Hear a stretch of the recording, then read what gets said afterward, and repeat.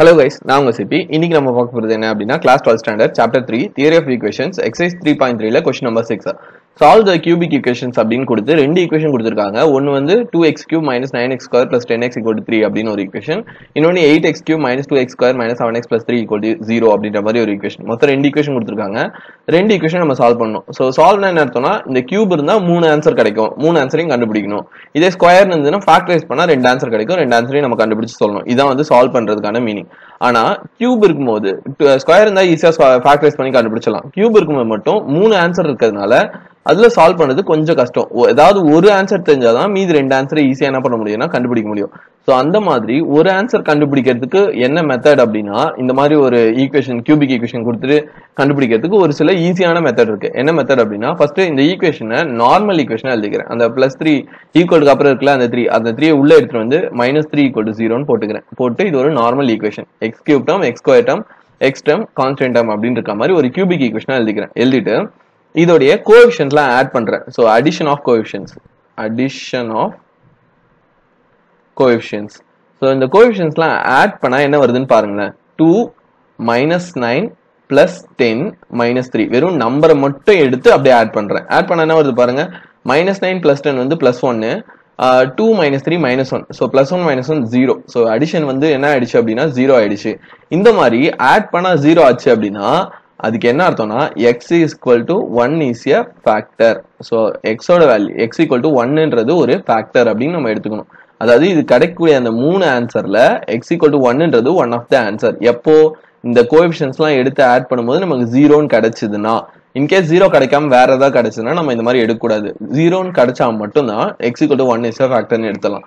ஏதாவது ஒரு ஆன்சர் கிடைச்சதுன்னா மீதி ரெண்டு ஆன்சர் கண்டுபிடிக்கிறது ரொம்ப ஈஸி. நான் ஏற்கனவே சொன்ன மாதிரி சோ சிந்தட்டிக் டிவிஷன் மெத்தட்ல நம்ம போட்டுடலாம். ஓகே, சோ சிந்தட்டிக் டிவிஷன் மெத்தட்ல நான் போடுறேன்.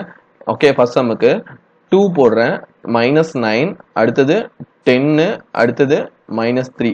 ஓகே, சோ சிந்தட்டிக் டிவிஷன்ல ஏற்கனவே நம்ம கண்டுபிடிச்ச 1 நான் போட போறேன். ஓகே, ஆக்சுவலா x = 1. சோ அந்த 1 அப்படியே நான் இங்க போட்டேன்னா 2 வந்து இங்க 0 ஆயிடும். 2 1s are 2, -7 இது ரெண்டையும் மல்டிபிள் பண்ணீங்கன்னா -7, இங்க வந்து 3, சோ +3. ஆன்சர் ஆப்வியஸா நமக்கு 0 தான் கிடைக்கும். அப்ப எதுக்கு நம்ம இதை போட்டு பார்த்தோம்னா இந்த x² term கண்டுபிடிக்கிறதுக்காக. So 2x² -7x + 3 = 0. இதுல இருந்து நம்மளால இன்னும் ரெண்டு ஆன்சர் கண்டுபிடிக்க முடியும். சோ ஏற்கனவே ஒரு ஆன்சர், இப்போ நம்ம கிடைக்கக்கூடிய ரெண்டு ஆன்சர், மொத்தம் மூணு ஆன்சர் நம்ம சால்வ் பண்ணி முடிச்சாச்சு. சோ அப்படிதான் இந்த சம்ம நம்ம போட போறோம். Okay, so 2 3s are எவ்வளவுனா 6, multiple பண்ணா 6, ஆட் பண்ணீங்கன்னா 7 வரணும். சோ 6 1s are போட்டீங்கன்னா 6 + 1 வந்து எவ்வளவுனா 7, மல்டிபிள் பண்ணீங்கன்னா +6 கிடைக்கும், ஆட் பண்ணீங்கன்னா -7 கிடைக்கும். முன்னாடி ஒரு நம்பர் இருக்கு 2 இருக்கு. சோ அந்த 2 ஆல நம்ம என்ன பண்ணனும்னா டிவைட் பண்ணனும். சோ முன்னாடி இருக்க 2 ஆல் டிவைட் பண்ணா /2 கேன்சல் பண்ணீங்கன்னா இது 3 டைம்ஸ். சோ கீழ வந்து x சேர்த்துக்கணும்னு சொல்லிருக்கேன். சோ x சேர்த்துக்கிட்டீங்க அப்படின்னா ஆன்சர் வந்து x - 3 ஒன்னு. ஓகே, x - 3 இன்னொன்னு வந்து என்னன்னா 2x - 1. சோ ரெண்டு ஆன்சர் கிடைக்குது.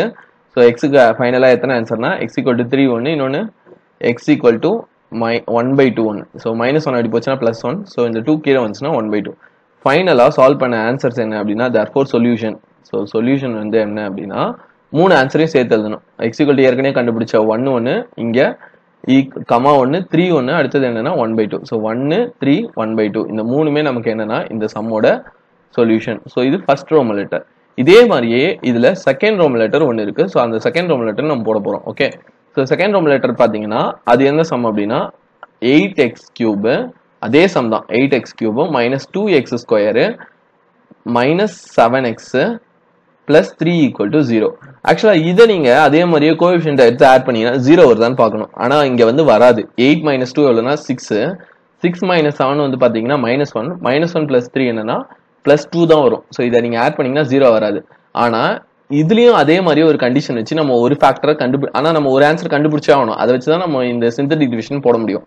அப்ப அந்த மாதிரி ஒரு ஆன்சர் கண்டுபிடிக்கிறதுக்கு இந்த சம்முக்கு இன்னொரு மெத்தட் இருக்கு. ஓகே, சோ அதுல எப்படி அடிஷனல் கோஎஃபிஷியன்ட்ஸ் கண்டுபிடிக்கும் போது நமக்கு 0 வருதுன்னு சொன்னோம், அதே மாதிரியே இந்த மாதிரி சம்முக்கு இன்னொரு மெத்தட் இருக்கு. அது என்னன்னா ஆட் நம்பர்ஸோட பவர். அதாவது ஆட் நம்பர்ஸோட பவர்னா இந்த கியூப், இந்த 1 பவர் 1 இருக்கிறதா அர்த்தம். 1 3 அதெல்லாம் இருக்குல்ல, அந்த இடத்துல இருக்க கோஎஃபிஷியன்ட்ஸையும் இந்த ஈவன் நம்பர்ஸ்ல இருக்குல்ல அது ரெண்டுத்துலயும் இருக்க கோஎஃபிஷியன்ட்ஸையும் ஆட் பண்ணா சேமா இருக்கும். அதாவது கண்டிஷன் என்ன அப்படின்னா coefficients of add powers equal to coefficients of even powers.